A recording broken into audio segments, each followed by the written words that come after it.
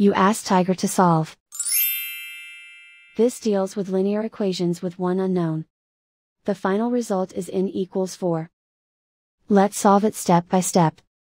Group all in terms on the left side of the equation. Subtract 66n from both sides. Group like terms. Simplify the arithmetic. Group like terms. Simplify the arithmetic. Group all constants on the right side of the equation. Subtract 43 from both sides.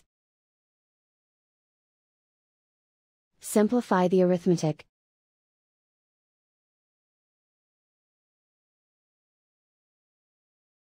Isolate the n. Divide both sides by 38. Simplify the fraction. Find the greatest common factor of the numerator and denominator. Factor out and cancel the greatest common factor. And so the final result is n equals 4.